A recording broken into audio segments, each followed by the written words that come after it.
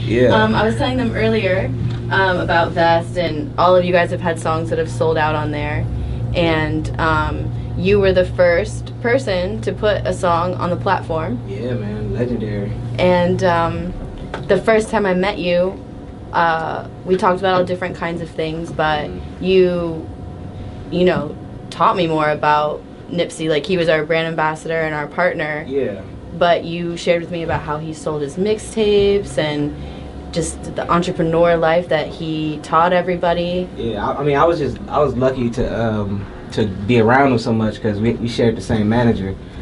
Shout out to Steve Lobel. Yeah, so like I met Nipsey the day he got out of jail, so I was there from seed level. Whoa. You know what I'm saying? So I seen everything and I damn near documented it all in my head. Just, you know, like, so it's just crazy, you know.